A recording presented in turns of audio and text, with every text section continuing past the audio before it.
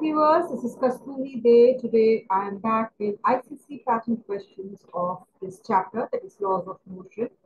Okay, this part is left on this chapter text portion, and then I will start with a discussion with the question answers, rather the back questions of this chapter. Okay, so let us start with this ICSE pattern questions.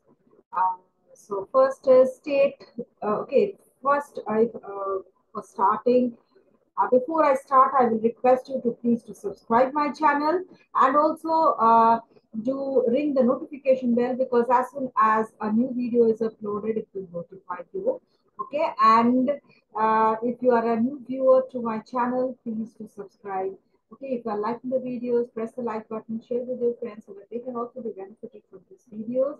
And also do meditate before you start your day. So before starting our discussion, we will start with a short meditation for just 1 minute, and then we will start with that discussion. Okay?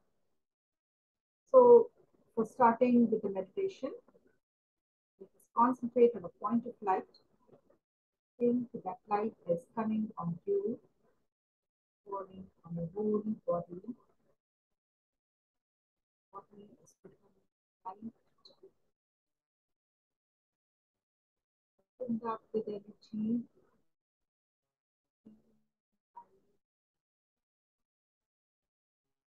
Click without any tension, any heaviness.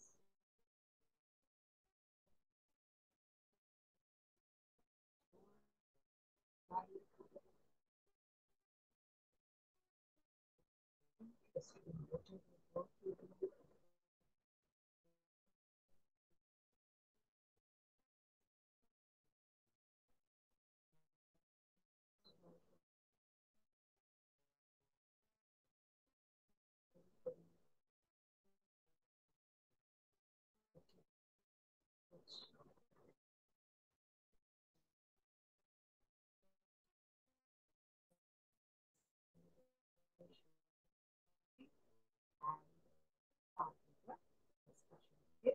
So state the universal law of gravitation, express its mathematical form, explain the symbols used, state the value of universal gravitation constant in the SI unit. Okay? So the answer is the law of gravitation formulated by Newton.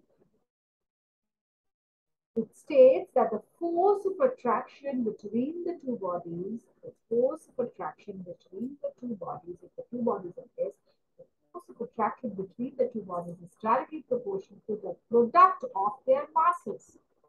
Whatever the mass this one has and whatever the masses this one has.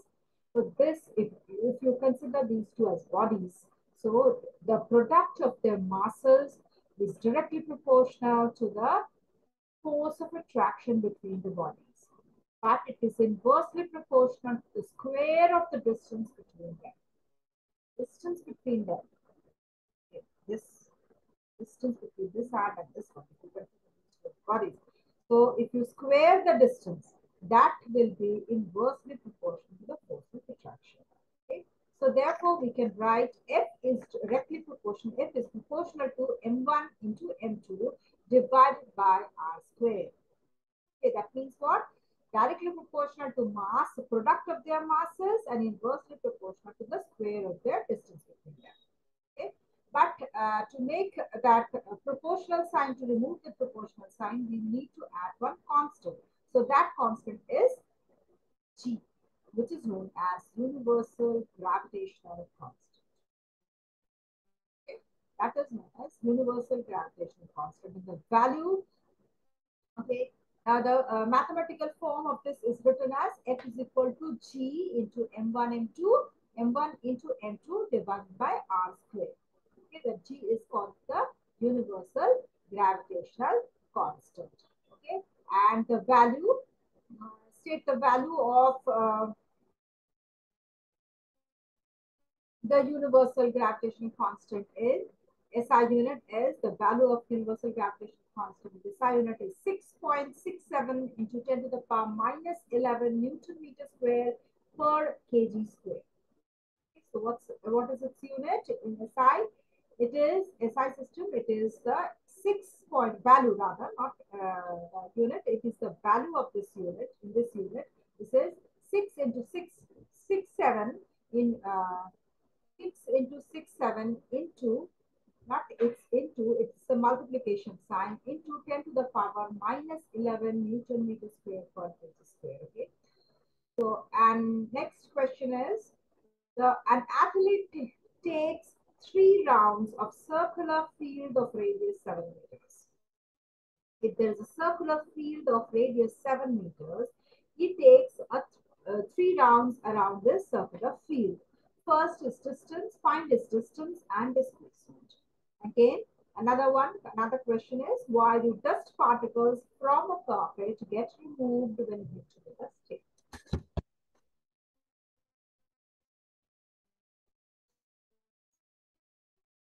And again, the C question is, if a stone and a pencil are dropped simultaneously in vacuum from the top of the tower, which one of the two will reach the ground first, and why it is so? Now, what can you say about the nature of the motion of the body if its displacement time graph is a straight line, parallel to the time axis, or a straight line inclined to the time axis with an angle? The first question we are coming to is,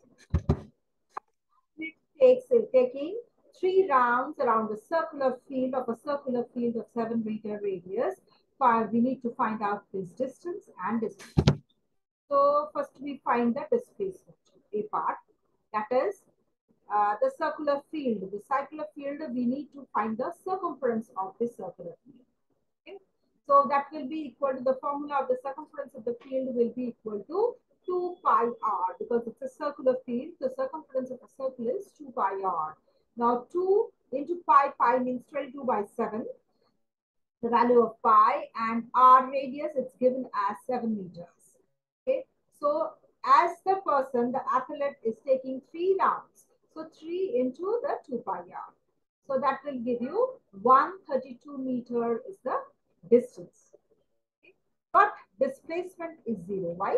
Because he's continuously changing his direction of motion. Okay, so because its initial and final position and changing its position, and he is coming to the same point. So that's why displacement is continuously changing his position as it is a circular field, and it's coming back to the same point where he has started. So that's why the displacement will be. Now, why when you hit a carpet, the dust will come into the just fall below. Okay, when hitting with a stick, we can remove the dust by hitting it with a stick. How can we do so? Now, when a carpet is hit with a stick, the carpet comes in motion.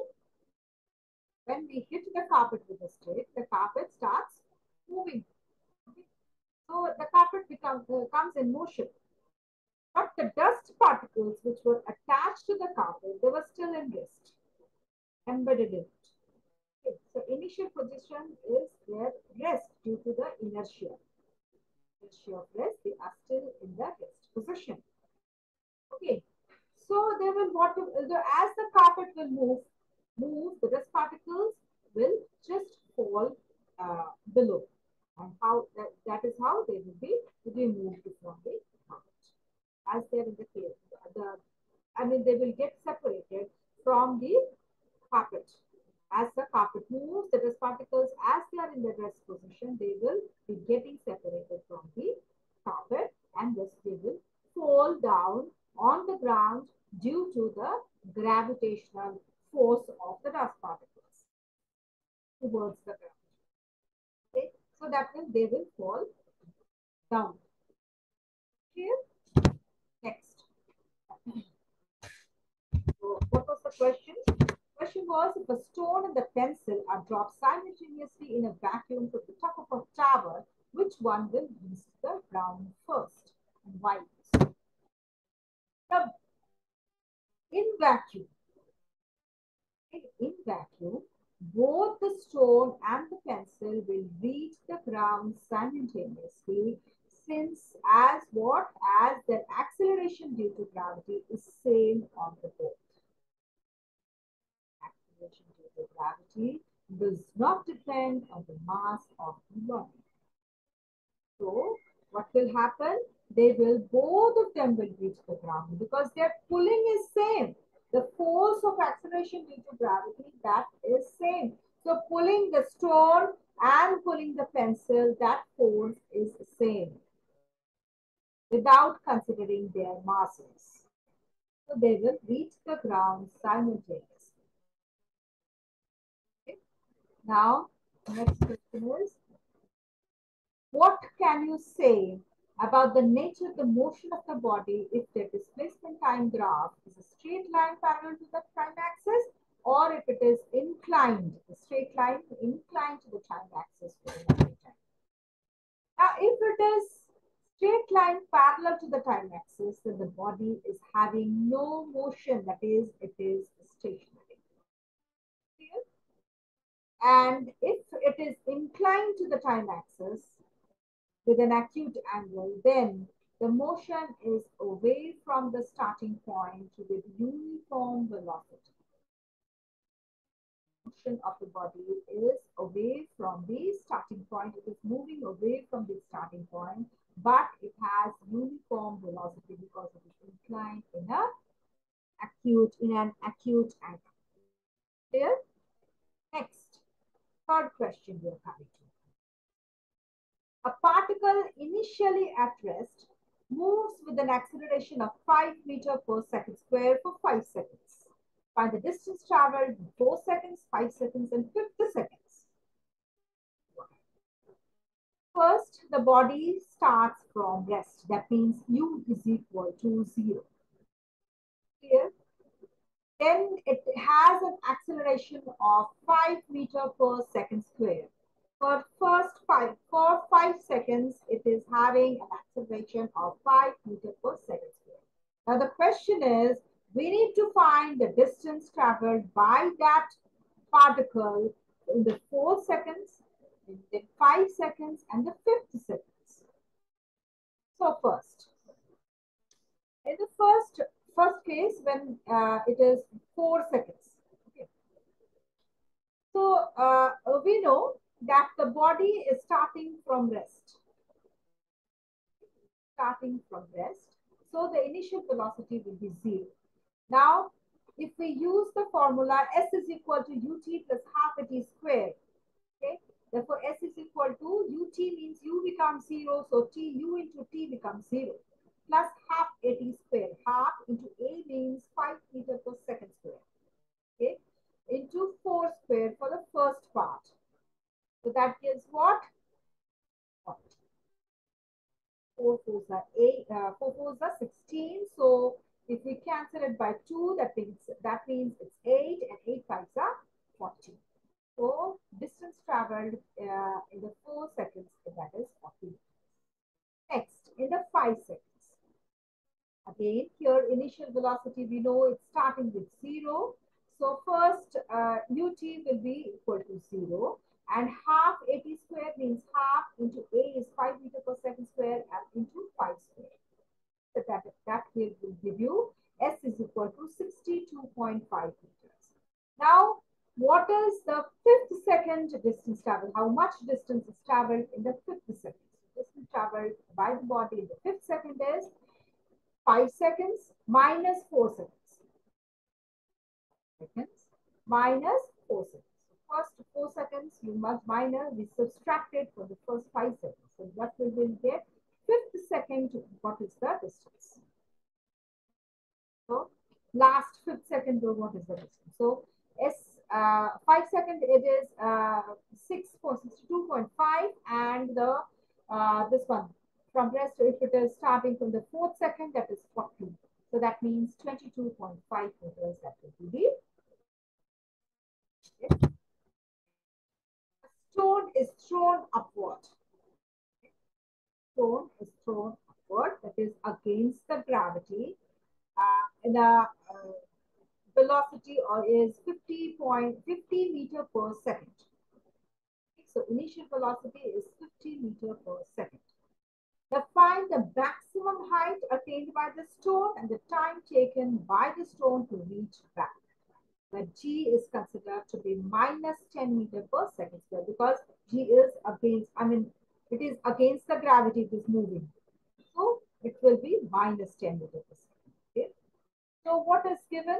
U is equal to 50 meter per second. G is equal to minus 10 meter per second square. As it is reaching a maximum height, so that here the velocity becomes a 0. Final velocity becomes 0. So V is equal to 0. So what is the height attained? Okay. So we use the formula V squared is equal to U squared plus 2GH. So that gives us V squared, we know V becomes 0. So V squared is 0 minus U squared, that is 50 squared plus 2 into minus 10 into H. That gives us 125 meters. Okay.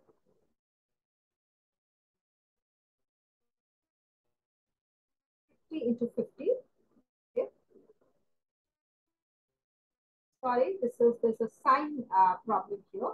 So this will be 0, that is will be equal to 50 square plus 2 into 10 into H. So that means what? If you reverse this, you move this one to this side, this will become 50 square. Okay. Sorry, this will be minus 2GH. Okay, because it is moving against the gravity. Okay. So that means it will be minus 2GH. So that will be equal to 50 into 50 by 50 into 50 is equal to 2 into 10, that is 20 into H. Because it is already minus. So minus minus it becomes plus. So that means this will be minus, okay? So that means it will be equal to 50 into 50 by 20, that will be equal to 125 meters. Okay? Now next we need to find the time taken. The time taken to reach the stone, to reach back, coming to the ground again. So here V is equal to U plus GT because it is coming towards the ground. Okay? So here this will be minus 2GH. Okay? Now this, we know it's U plus GT. So T is equal to V minus U by G. That will be equal to 0 minus 50 by minus 10. That is equal to 5 seconds. Here, calculate the mass of the Earth, assuming it to be a sphere of radius 6370 kilometer. That means equal to take G is equal to the distance radius is 6,370 kilometers. G is equal to 6.67 into 10 to the power minus 11 Newton meter square per kg square. And G, small g is equal to 9.80 meter per second square. So that will be this one. So G, small g is equal to capital G M by R square, or M you can see G R square by capital G. Okay. So G, we know it's given as 9.80 meter per second square. Capital R is 6370 kilometers. That means equal to 6370 into 10 to the power 3 meters. And capital G, that is universal constant, that is 6.67 10 to the power minus 11 Newton meter square per kg square. So putting the formula in the, putting the values in the formula, we get this one. 5.96 into 10 to the power 24. Okay. And 1 Newton, we know 1 kg per 1 kg meter per second square. Okay, so therefore the answer will be 5.96 into 10 to the power 24 kgs. The mass. The weight of standard mass of 1 kg, that is M1, consider it, is found to be 4.7 Newton when it is measured using a spring balance on the moon. An object of unknown mass, that is M2, is attached to the same spring balance, and that is found, the weight is found to be as 11.1111 Newton on the moon. What is the mass of the object on the Earth? So weight is equal to mg, we know that. Okay, so m1 given as 1 kgs and weight is given as 4.7 meter. So g can be found as to be 4.7 meter per second square. Okay. Now, On the moon. Find it. It's on the moon, not on the earth. The weight, which is given as 11.11 Newton, and M2 we don't know. Okay. So for finding the M2, we say 11.11 equal to M2 into 4.7. So that gives us 2.36, which is the actual mass of the object.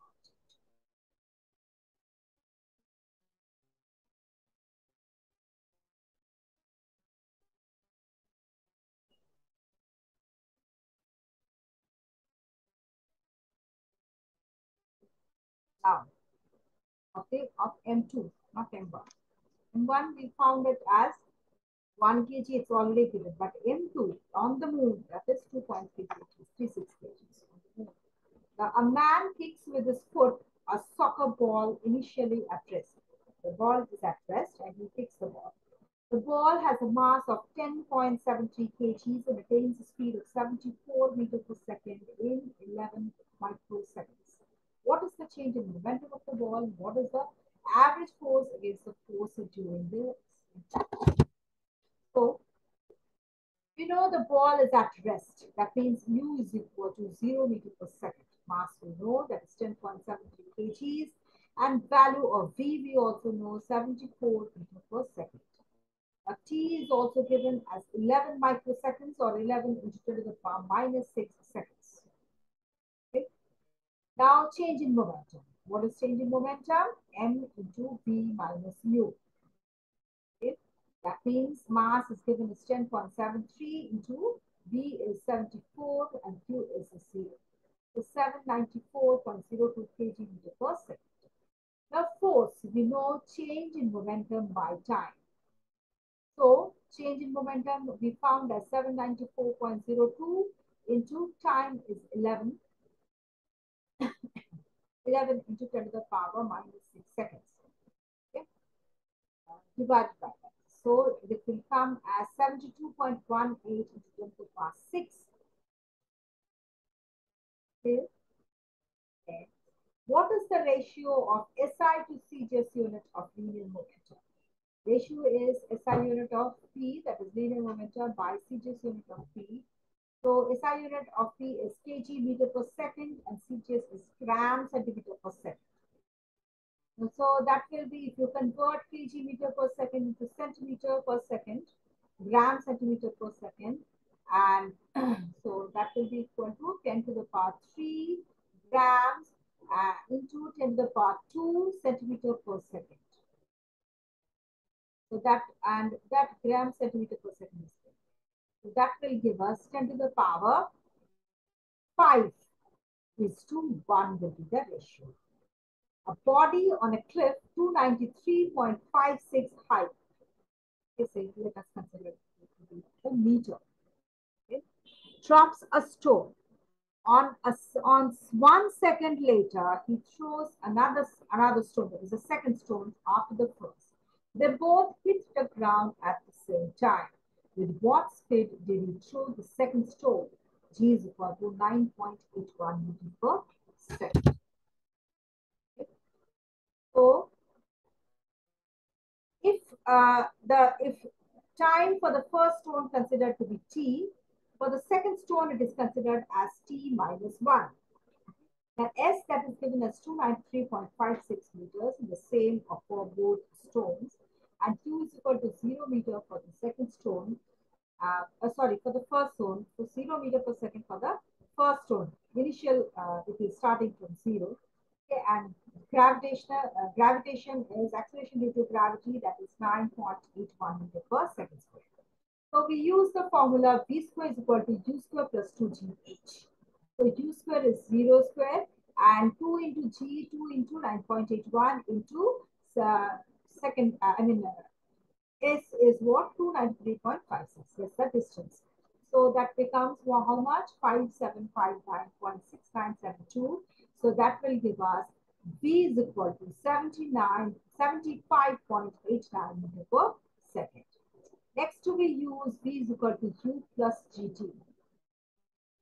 So V we know as 75.89, U is 0 plus GTG value it is given 9.81, T we don't know. So we need to find out T. So T will be equal to how much? 75.89 by 9.81. Okay, that will be 7.74 seconds for first stone. Now for the second stone. So for the second stone, it is T minus 1. So that means T is the time for the first stone minus 1. So for the first stone, this one,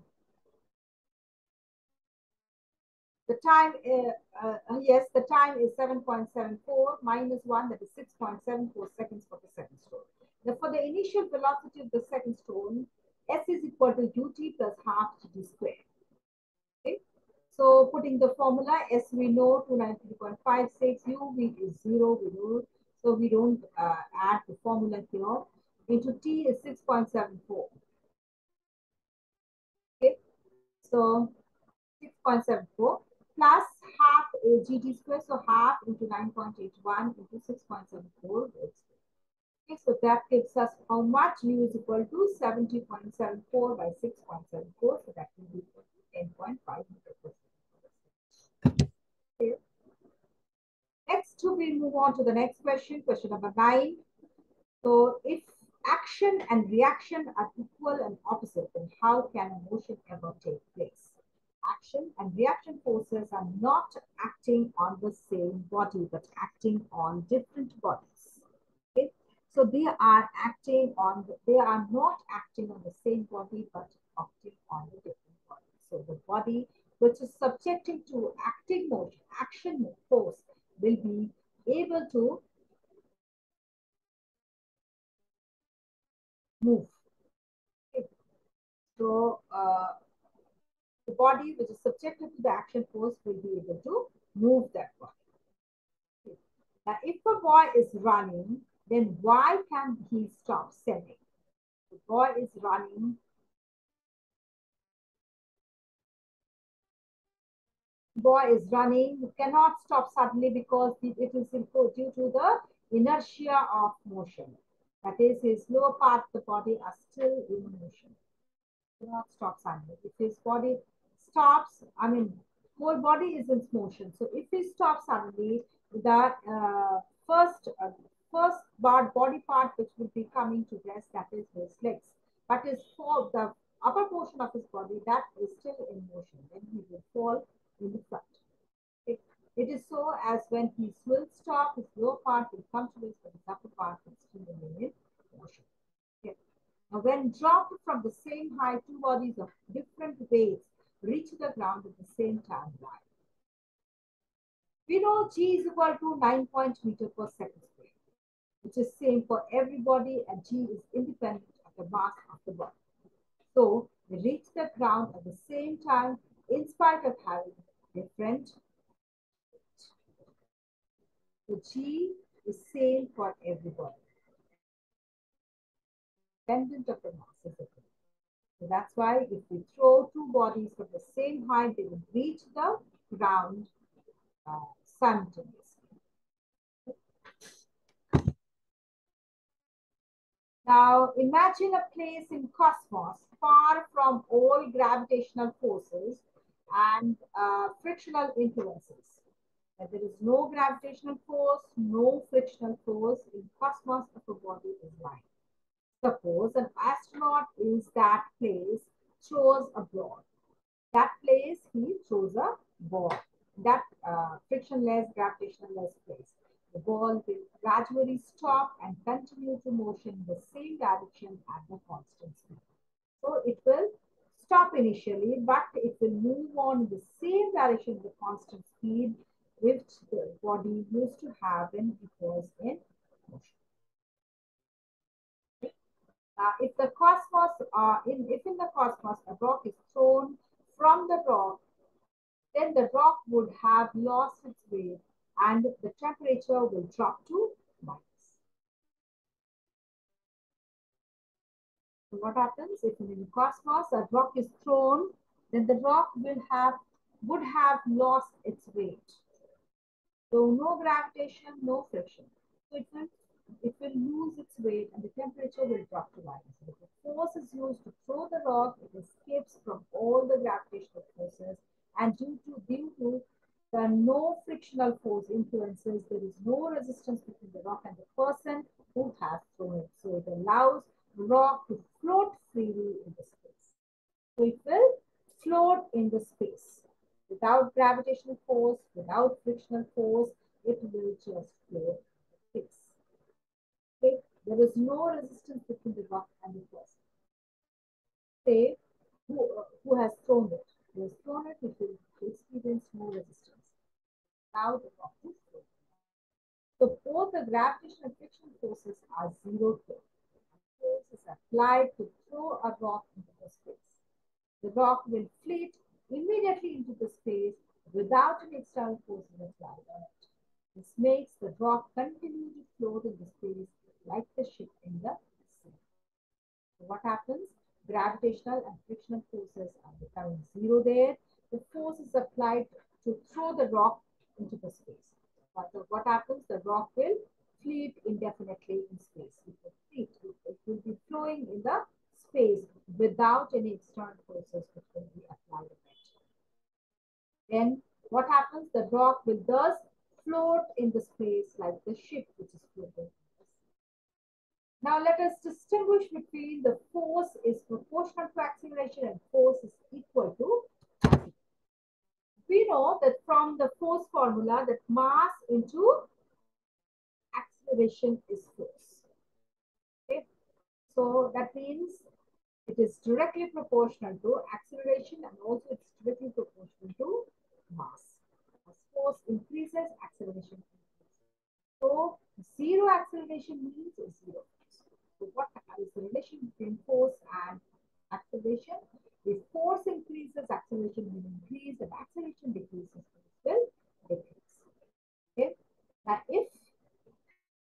but force is equal to acceleration means that since the mass is constant and hence its force increases, the acceleration increases. Thus, it is said that force is equal to acceleration. So what happens? Force is equal to acceleration, we know, when the mass is taken to be as constant, where the mass becomes constant. Okay, so force increases, acceleration will increase. No function of the mass. Okay, so force increases, acceleration increases, force decreases, acceleration decreases. So the force is equal to acceleration in that case. Okay. Now, if the balloon filled with air, the compressed air exerts action on the balloon from all sides inside the balloon. Okay, from inside, it's compressing the air, compressed air which is inside the balloon. It will start, it will tend to flow out of the balloon. All sides it will pressurize. What will be the direction of the reaction of the balloon? The reaction of the reaction will be outside air pressure. So that will be more outside on the walls of the balloon from outside. What happens? The compressed air which is inside the balloon that will start pushing out of the balloon. It will press on the balloon wall from inside in all directions. But this is action. Now the reaction will be the air from outside. That will also press the balloon towards inside. To distinguish between acceleration due to gravity and universal gravitational constant history. So first is acceleration due to gravity, universal gravitational constant. So first it is defined. It is defined as the constant acceleration produced in the body when it falls freely under the effect of gravity. So when it is falling freely under the effect of gravity, the acceleration that is produced in the body due to the free fall is constant. And that is known as acceleration due to gravity. Now it is defined, this universal gravitational constant is defined as the force of attraction acting between two bodies, each with unit mass, whose center are placed unit distance apart. So what happens? Universal gravitational constant is what? It is a constant. It is defined as the force of attraction between the two bodies. Force of attraction between the two bodies each mass, whose centers are placed unit distance apart. Okay? Distance between them is 1, say, meters or 1 centimeter. Its value changes from place to place. Acceleration due to gravity value changes from place to place. So Earth, it has something different value, and in the moon, it has some different value. Now, universal gravitational constant, its value is same throughout the universe. Acceleration due to gravity's value depends upon the mixture and the size of the bodies. But universal gravitational constant says its value does not depend on the nature and the size of the bodies. Yeah, it is dependent on the size of the bodies, but universal gravitational constant does not depend on the size of the nature and the size of the bodies. So thank you so much for watching this chapter video. Go through the whole video, whole chapter. Lots of videos are there in this chapter. So please go through this. If you have any doubts, please write in the comment box. Please do subscribe my channel and also share with your friends so that they can also be benefited from these videos. And if you are liking the video, press the like button. If you have not subscribed there, please do subscribe and stay tuned with me to have good videos which will help you in your studies. Okay. And also do meditate before you start your day and become successful in your life, in your whole day. Okay. And be happy. Okay. So thank you. Thank you for joining. Have a good day.